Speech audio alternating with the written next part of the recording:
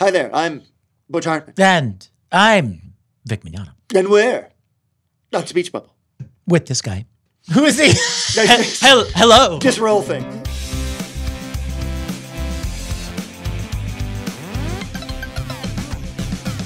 I think you could. In fact, I used to be a cop. I'm an LA cop. I'm a cop in LA. I used to be a... Did you know that... You were a cop? I was a when was police that? officer. When were you a police officer? My first 2 years out of college, I was a Wow. cop in Maryland. You were? What was that like? Officer Mignogna? Yeah, that's exactly right. Did you bust anybody's Oh, head? I sure did. Did you bust heads? Oh, I had a Colt 357 and No powers way. of arrest, sworn in by the mayor. Drove my marked police car. Yeah, the whole works. Wow. It was... How many years were you a cop? Just 2. Wow. It wasn't a career move. My mom was good friends with the chief of police. Okay. And I graduated, and I didn't have anything in particular lined up at the moment, like right out of college. So who better to be a police officer? Well, and you know what? And it's funny, as an actor, I thought, wow, what a chance for some real theater, huh? I could play a certain kind of cop one day, and I could Good act. cop? Yeah, Yeah. I could act like a jerk cop the next day, and Right. officer friendly the next day, and so it was Can I a see lot your of license and registration, please? exactly. Ah, Do you know there how you go. fast you were going, sir? Can you assume the position, please? Yeah, exactly. Yeah, Exactly. and I mean, I had some very dangerous experiences as well. And Well, some- sure. And so it was a really interesting experience, but it wasn't something I'd planned to do for a long period of time. So you're Officer Mignogna to me now. I You are. could be T.J. Hooker. You could be T.J. Hooker. I love the shot in the title. He's on top of the car. Oh, when he slides across, yeah. He slides across the car. Then he's on top of a car. Yeah. Fully dressed in his outfit and his cop up. It was Well, funny. and you know what? Shatner's like 86 years old now, and he'd still do that. He would still like do he is as. I mean, because I just saw him last week at Florida SuperCon. Right. He walked into the green room and he's like, Vic, and I went over and hugged him.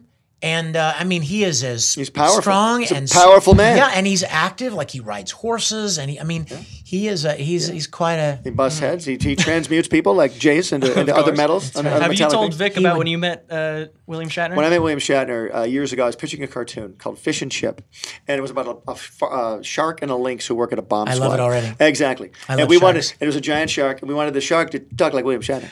So we had the brilliant idea to go get William Shatner to do the voice of gosh, Fish. I love this So we story. actually got an appointment with him. My friends and I got an appointment. Two buddies and I went to Universal Studios because he wanted to meet us. And we go in. We're like, "Hey, Mr. Shatner," I have my little drawing, and he's like, "Hi guys, come on in." And so. But he's sitting there behind a desk and he's signing like a stack of Star Trek posters. He's got an assistant who's just pulling them aside and he signs them. Yep. It's like, so tell me about your cartoon. And we're talking. Well, it's about a shark and a lynx. I love it. I think it's really funny.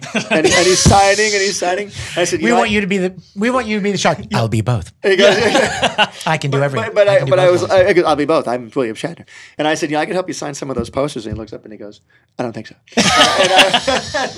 And then after that, we had a second meeting with him. He wanted to have a second meeting. So the second time we went to Universal back again, and he was doing an episode of Sequest. Remember that show? I do remember. In the early 90s called Sure, Sequest? sure, It was sure. Star Trek underwater, basically. And he was playing a bad guy.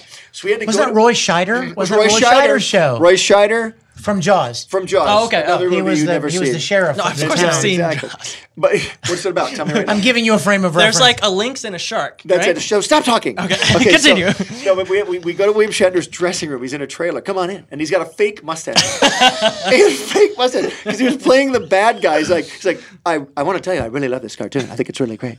And then we couldn't do the cartoon for various reasons, but darn we it. couldn't do it. But he really was into our cartoon. Yeah. So Next time I see him, I'm going to have to ask him. Yeah. I mean, did you? He would Bill, probably never remember the shark cartoon? And he'll go like, oh my God, I still dream of it. so bad. I still dream I about dream to this day. But you know what? I love him to death, and I can't even imagine what it would be like to be, to have created a character that everybody on the planet has heard of. You know what I mean? Totally. And It's been 50. I mean, it's been 50 years. 50 plus. It's crazy. And he is as active as he ever was. Yeah. I mean, he does so many events, and he's always involved in. He's always got some project going. He was in 2 of the best Twilight Zone episodes I've Oh ever my seen. gosh! yeah. Yes. Oh yeah. The 2 of them, the one where him and the girl go sit in the Right. little diner with the Yep. little machine that predicts the Yep. future. Yep. Unbelievable. And then the Nightmare at 20,000 feet. Yeah. That's probably the most iconic one. That's, Oh, yeah. Who directed that? By the way, Mr. Richard Donner, who directed the Superman that's movie. right. That's right. See, I know geek stuff. I know some geek stuff. But anyway, but Shatner, huge hero. And as I'm reading this book,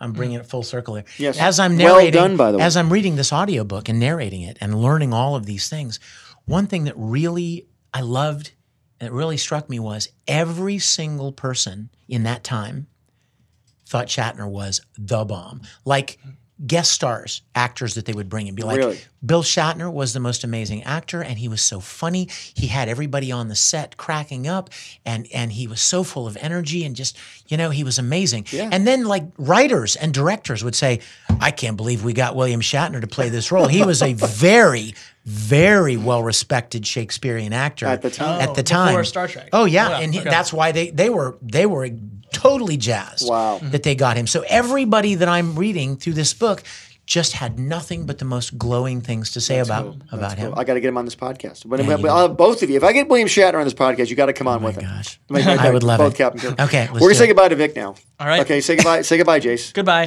Goodbye, Don't Jace. Walk really away. say No, goodbye. no, I would have sold the book too because from what you're saying, like you're the biggest Star Trek fan there is. If you're learning things about this book, like, if you're a Star Trek fan, It is gotta really get it. wonderful. It's Yeah. really interesting And it's stuff. called These These Are are the the Oh, yeah, Voyages. what's voyages, this called? and Cool. the author Mark Cushman Got it. has written 3 books, one for each season of the original series. Wow. So this is season 1, Yep. which is all about where did Gene Roddenberry come from? You know what I mean? And he was writing for all of these shows, Yep. and then he pitched Star Trek, and it got made. And so the first book is season 1, second book, third book are seasons 2 and So 3. cool.